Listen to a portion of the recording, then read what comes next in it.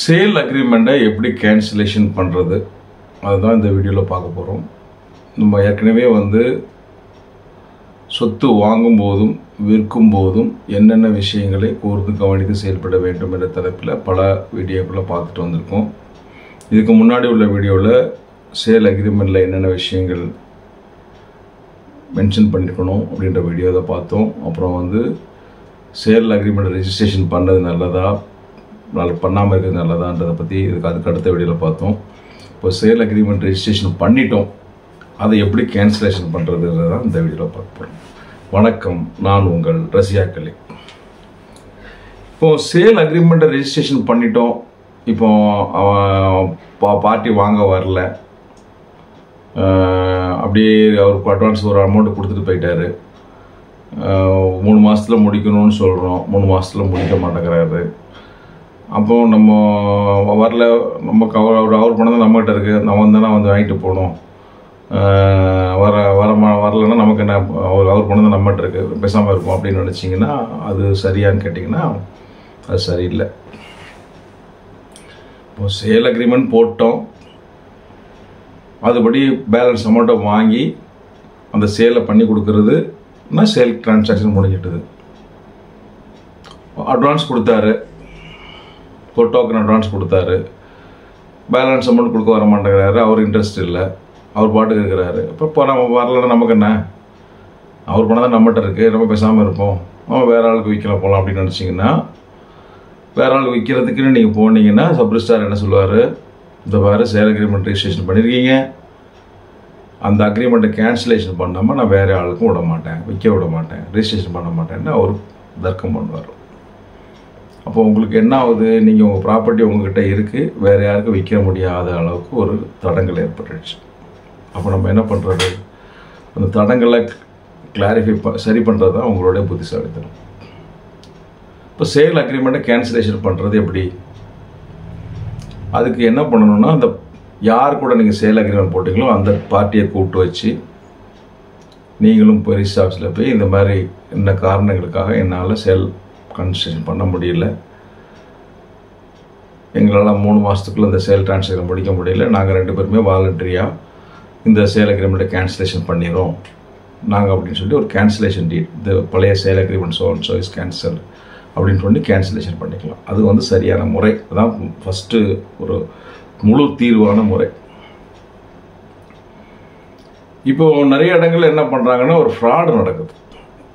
இந்த ப்ராப்பர்ட்டியை விற்க வரான், அப்படி நல்ல ப்ராப்பர்ட்டி, ப்ரைம் ப்ராப்பர்ட்டி, நல்ல வேல்யூ போகும் அப்படின்னோடனே ஒரு ரேட்டு சொன்னோடனே என்ன பண்ணுறாங்க, ஒரு சில ஆட்கள் என்னை ஒரு மீனை பிடிக்கிற மாதிரி, வலையை வச்சு பிடிக்கிற மாதிரி, ஓகேப்பா நீ என்ன சொல்கிற இந்த ரேட்டா, ஓகே நான் வாங்கிக்கிறேன்ப்பா, ஆனால் எனக்கு கண்டிஷன், இந்த பேங்க்கில் லோன் வாங்க வேண்டியிருக்கு, ஒரு டோக்கனாக ஒரு நாமினலாக ஒரு அமௌண்ட்டு ஒரு 10,000 கொடுக்குறேன், 20,000 கொடுக்குறேன், மீதி அமௌண்ட்டு டக்குன்னு அக்ரிமெண்ட்டை போட்டு பேங்க்கில் லோன் வாங்குவேன், லோனை வாங்கிட்டு நான் முடிச்சுக்கலாம்ப்பா, 1 மாதத்தில் முடிச்சுக்கலாம்ப்பா, நான் ஃபஸ்ட்டு எனக்கு சேல் அக்ரிமெண்ட் போட்டால் தான் மற்ற விஷயங்களை பண்ண முடியும் அப்படின்னு சொல்லிட்டு ஒரு சில மீடியேட்டர்ஸ், ஒரு சில புரோக்கர்ஸ்,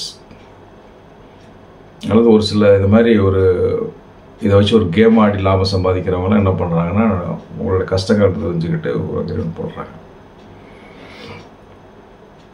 இப்போ நீங்களும் அதே மாதிரி சரி பரவாயில்ல நல்ல ப்ரைஸுக்கு ஒத்துக்கிட்டானா ஒரு வாரத்தில் முடிச்சிருவானே அப்படின்னு சொல்லி சேல் அக்ரிமெண்ட் போட்டிங்கன்னா பேலன்ஸ் பேமெண்ட்டை கொடுக்க மாட்டார், சேல் ஈடு நடக்காது. அப்போ என்ன பண்ணுறாங்க, சரி முடிச்சிடும், வேறு வழி இல்லை, வேறு ஆள்கிட்ட போய் விற்க போகலாம் அப்படின்னு சொல்லி நீங்கள் போனீங்கன்னா அங்கே என்ன பண்ணுவார் சப்ரிஸ்டாரு, இது ப்ராப்பர்ட்டி மேலே ஒரு சேல் அக்ரிமெண்ட் இருக்குது, இது கேன்சலேஷன் பண்ணாமல் முடியாது, சரி கேன்சலேஷன் அவரை கூப்பிட்டா நான் பண்ண மாட்டேன், எனக்கு இவ்வளோ காசு கொடு, இதை வெளியாளுக்கு விற்றா உனக்கு இவ்வளோ லாபம் கிடைக்கிறேன், எனக்கு அதில் பாதி காசை கொடு அப்படின்னு சொல்லி தர்க்கம் பண்ணாங்கன்னா நீங்கள் சேல் அக்ரிமெண்ட்டை கேன்சலேஷன் பண்ண முடியுமானா பண்ண முடியாது. அப்போ என்ன பண்ணுறது, அப்போ வேறு வழி இல்லை, நீங்கள் கோர்ட்டுக்கு தான் போகணும், கோர்ட்டில் போய் தான் ஒரு டிகிரி வாங்கிட்டு வரணும். ஸோ அதுக்கு என்னென்ன மெத்தடாலஜி இருக்குது அப்படின்னு சொல்லி பார்த்தீங்கன்னா, நீங்கள் பழைய சேல் அக்ரிமெண்ட்டில் ஒரு ஸ்பெசிஃபிக்காக ஒரு கிளாஸ் போட்டிருக்கீங்க, ஒரு பேச்சுக்கு இந்த சேல் அக்ரிமெண்ட்டை 3 மாதத்துக்குள்ளே முடிக்கணும், சேல் டீலே 3 மாதத்துக்கு முடிக்கணும், பேலன்ஸ் சேல் கண்டிஷன் 3 மாதத்துக்குள்ளே முடிக்கணும், 3 மாதத்துக்குள்ளே கம்ப்ளீட் பண்ணி இந்த சேல் அக்ரிமெண்ட்டை நீங்கள் சேல் டீடு ப்ராப்பர்ட்டி முடிச்சுக்கணும். அப்படி முடிக்கலைன்னா இந்த சேல் அக்ரிமெண்ட் ஆட்டோமேட்டிக்காகவே கேன்சல் ஆகிடும். அதுக்கப்புறம் இதுக்கு வேலிடிட்டி கிடையாது. இந்த அக்ரிமெண்ட்டுக்கு வேலிடிட்டியே ஒரு 3 மாதம் மட்டும்தான் அப்படின்னு நீங்கள் போட்டிருந்தீங்கன்னா அதை நீங்கள் சப்ரிஜிஸ்ட்ரார் காமிக்கலாம். பாருங்கள், இந்த பழைய அக்ரிமெண்ட் வந்து 3 மாதத்துல தான் வேலிடிட்டி, 3 மாதத்துக்கு அப்புறம் இது வேலிடிட்டி கிடையாது, அதுக்கு ஆட்டோமேட்டிக்காகவே கேன்சல் ஆகிடுது இதிலே போட்டிருக்கோம். அதுக்கு தனிப்பட்ட முறையில் ஒரு கேன்சலேஷன் தேவையில்லைன்னு கூட கிளாஸ் போட்டிருக்கோம். அதனால் இது கேன்சலேஷன் தேவையில்லை, நீங்கள் டைரெக்டாக பெர்மிட் பண்ணுங்கள் அப்படின்னு சொல்லி ரெஜிஸ்ட்ரார்ட்ட நீங்கள் ஒரு ஆர்குமெண்ட்டை வைக்கலாம். அதை இன்சிஸ்ட் பண்ணி அடுத்த ஆளுக்கு விற்கிறதுக்கு முயற்சி பண்ணலாம். ரெஜிஸ்ட்ரார் ஒத்துக்கிட்டாருன்னா பரவாயில்ல. அவர் ஒத்துக்கலை அப்படின்னா அவருக்கு ஒரு நோட்டீஸ் அனுப்பிச்சிட்டு அதுக்கு மேலே நீங்கள் அடுத்த டாக்குமெண்ட் நாங்கள் ப்ரொடியூஸ் பண்ணுறோம், நீங்கள் ரெஜிஸ்ட்ரேஷன் பண்ணுங்கள், இதை கேனபடி வேறு ஆளுக்கு விற்கிறதுக்குள்ள சேலரிட்டை போடுறோம்னு சொல்லி ஒரு டாக்குமெண்ட்டை போட்டு ஒரு ஃபார்மலாக வேற ஒரு சேல் அக்ரிமெண்ட்டே வேற ஒரு அக்ரிமெண்ட் போகிற மாதிரி போட்டு அதை ரெஜிஸ்ட்ரேஷன் பண்ண சொல்லி அவர் இன்சிஸ்ட் பண்ணலாம். அவர் மறுத்தார்னா அந்த மாதிரி நீங்கள் அந்த ரிஃப்யூசல் ஸ்லிப் வந்து நீங்கள் ஒரு ஆர்டர் போட்டுங்க. நாங்கள் ஏற்கனவே பழைய அக்ரிமெண்ட்டுக்கு தேவையில்லை, கேன்சலேஷன் ஆட்டோமேட்டிக் கேன்சலேஷனே போட்டிருக்கோம், பழைய அக்ரிமெண்ட் போட்டுருக்கு எந்த ஒரு ரைட்ஸ் இல்லை, அதனால் அடுத்த அக்ரிமெண்ட்டை நீங்கள் ரிஜிஸ்ட்ரேஷன் பண்ணி தரலன்னா அப்போ அதுக்கு நீங்கள் பண்ணி தர முடியாதுன்னு ரிஃப்யூசல் ஆர்டர் போடுங்க அப்படின்னு சொல்லிவிட்டு அந்த ரிஃப்யூசல் ஆர்டர் எடுத்துகிட்டு சப் ரிஜிஸ்ட்ரார் டிஸ்ட்ரிக்ட் ரிஜிஸ்ட்ரார்ட்டையோ இல்லை ஐஜி ரெஜிஸ்ட்ரேஷன்ட்டையோ ஒரு அப்பீல் ஃபைல் பண்ணலாம். ஸோ அங்கே ஃபைல் பண்ணும்போது உடனடியாக உங்களுக்கு ரெமெடி கிடைக்கிறதுக்கு வாய்ப்பு இருக்குது. நீங்கள் அந்த மாதிரி டைம் போடலை வாங்கலை அப்படின்னா அவங்கக்கிட்ட இந்த மாதிரி இந்த இவ்வளோ நாள் தான் இதுக்கு வேலிடிட்டி இருக்குது, பழைய அக்ரிமெண்ட் ஹோல்டர் இவ்வளோ தான் டைம் இருக்குது, ஆட்டோமேட்டிக்காக டைம் எக்ஸ்பைரி ஆகிடுச்சுன்னா அது எக்ஸ்பைரி ஆகிடுச்சு, அதுக்கப்புறம் எனக்கு வேலிடிட்டி இல்லைன்ற மாதிரி சொல்லி கூட நீங்கள் பண்ணலாம்.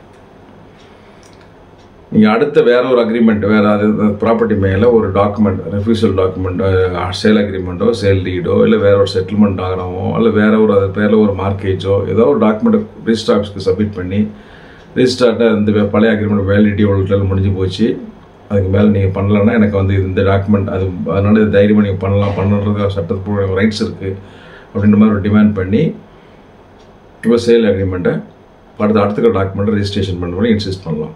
அவர் மறுக்கும் பட்சத்தில் அதுக்கு மேலே கம்ப்ளைண்ட் டிஸ்ட்ரிக்ட் ரிஜிஸ்ட்ரார் அல்லது ஐஜி ரெஜிஸ்ட்ரேஷன் பண்ணலாம். இல்லை அவங்க ஸ்பெசிஃபிக்காக நீங்கள் கோர்ட் ஆர்டர் தான் வாங்கிட்டு வரணும்னு சொன்னால் இப்போ இது மாதிரி ஒரு ஆர்டர் பாஸ் பண்ண வச்சு அந்த ஆர்டரை எடுத்துகிட்டு ஹைகோர்ட்டில் ரிட்டு போடலாம். ரிட்டு போட்டு இந்த மாதிரி அக்ரிமெண்ட் வேலிடிட்டி முடிஞ்சு போச்சு ஆனால் இவங்க மறுக்கிறாங்க, நீங்கள் டைரக்ஷன் கொடுங்கன்னு சொல்லி ரிட்டு வாங்கலாம். அப்படியும் இல்லைன்னா சிவில் சூட்டு ஃபைல் பண்ணலாம். Suppose civil சூட்டுனா suit for declaration, declaring உங்கள் லோக்கல் கோர்ட்லேயே ஃபைல் பண்ணணும்னா ஒரு அங்கே உள்ள டிஸ்ட்ரிக்ட் கோர்ட்லேயோ இல்லை அதுக்கு உள்ள municipal கோர்ட்லேயோ suit for declaration declaring that the particular sale agreement is invalid, அது எக்ஸ்பைரி ஆகிடுச்சு, it has no force and so direct the sub registrar to cancel தி டீட் போட்டு கேட்கலாம். இல்லை சப் ரிஜிஸ்ட்ரார்ட்ட நீங்களே ஒரு டிக்ளரேஷன் டீட் மாதிரி ஒரு யூனிலேட்டரல் கேன்சலேஷன் டீட் கூட போட்டு ட்ரை பண்ணி பார்க்கலாம். சப் ரிஜிஸ்ட்ரார் ஒத்துக்கிட்டாருன்னா அதை பேஸ் பண்ணி இந்த டைம் முடிஞ்சு போச்சு அதனால் நாங்கள் ஒரு டிக்ளரேஷன் அக்ரிமெண்ட் ஃபைல் பண்ணுறோம், அதை நீங்கள் ரெஜிஸ்டர் பண்ணி கொடுன்னு கேட்டு பார்க்கலாம். அவன் மறுத்தான்னா அதுக்கு மேலே நீங்கள் டிஸ்ட்ரிக்ட் ரிஜிஸ்ட்ரார் டிஸ்ட்ரிக்ட் ஐஜி இல்லை கோர்ட்டுக்கு ஹைகோர்ட்டு கூட போடலாம். ஸோ 2 ஆப்ஷன்ஸ் இருக்குது. ஒன்று வந்து பார்த்தீங்கன்னா அதுக்கு மேலே வேற ஒரு அக்ரிமெண்ட் எனக்கு கிரியேட் பண்ணுற மாதிரி பண்ணி ரெஃப்யூசல் ஆர்டர் வாங்கி டிஸ்ட்ரிக்ட் ரிஜிஸ்ட்ரார்ட்ட ஐஜி ரெஜிஸ்ட்ரேஷன் போகலாம். இல்லை டைரெக்டாகவே கேன்சலேஷன் டீட் ஒன்று நீங்களே டிக்ளேர் ரெடி பண்ணி அதை ஃபைல் பண்ண சொல்லி அதை ரெஜிஸ்ட்ரேஷன் பண்ணி பண்ணலாம். அப்படி இல்லைன்னா கோர்ட்டுக்கும் டைரெக்டாக இது வந்து கேன்சலேஷன் பண்ணுறதுக்கு ஒரு சூட் மாதிரி ஃபைல் பண்ணி கூட ஃபைல் பண்ணலாம். ஸோ இதான் உங்களுக்கு cancellation பண்ணுறதுக்குண்டான procedures. So best option வந்து ஃபஸ்ட் அக்ரிமெண்ட்லேயே நீங்கள் டைம் போட்டு அதுக்குள்ள அது வரைக்கும் தான் வேலிடு, அப்படி கேன்சலேஷன் பண்ணுற ஆட்டோமேட்டிக்காக அது டைம் முடிஞ்சால் கேன்சலேஷன்ற மாதிரி பண்ணுறது பெஸ்ட் ஆப்ஷன். அப்படி போட மறந்துட்டாங்கன்னா இதை ஏதாவது மெத்தடில் நீங்கள் ஃபாலோ பண்ணி கேன்சலேஷன் பண்ணிக்கலாம். ஸோ அது இல்லாமல் நீங்கள் பேசாமல் இருக்கிறது வந்து it's not a good job. Because எனக்காக ஒரு சூழ்நிலை வரும்போது நீ அந்த சமயத்தில் விற்கணும்னு வாங்கணும்னு போகும்போது அவள் பழைய அக்ரிமெண்ட்டை வச்சுக்கிட்டு பிரச்சனை பண்ணுறாங்கன்னா அது சரியாக இருக்காது. ஸோ அதை ரூல் அவுட் பண்ணுறது வந்து இட்ஸ் பெஸ்ட் திங். ஸோ தொடர்ந்து நம்ம சேனலில் பாருங்கள். ரசியாக் லா டியூப், ரசியாக் சட்டம் அறிவோம் என்ற 2 சேனல் இருக்குது. நம்ம வெப்சைட் அலி அசோசியேட்ஸ் சென்னை வெப்சைட்லேயே எல்லா வீடியோவும் இருக்குது. உங்கள் லீகல் சட்டபூர்வமான சந்தேகங்கள் எதுவாக இருந்தாலும் நம்ம வீடியோவை பார்த்து உங்கள் சட்ட அறிவையும் சட்ட சந்தேகங்களை தீர்த்து கொள்ளுங்கள். அதையும் தாண்டி ஏதாவது உங்களுக்கு தனிப்பட்ட முறையில் சந்தேகமோ கன்சல்டேஷன் தேவைப்பட்டால் இந்த நம்பரை கான்டாக்ட் பண்ணுங்கள். Subject to my availability and time. உங்களோட தேவையான கன்சல்டேஷனையும் கொடுக்க முடிஞ்சால் செய்கிறேன். அடுத்த டாப்பிக்கோடு உங்களிடம் சந்திக்கிறேன். அதுவரை உங்களிடமிருந்து விடைபெறுவது உங்களில் ஒருவன் ரஷ்யா கலி. நன்றி, வணக்கம்.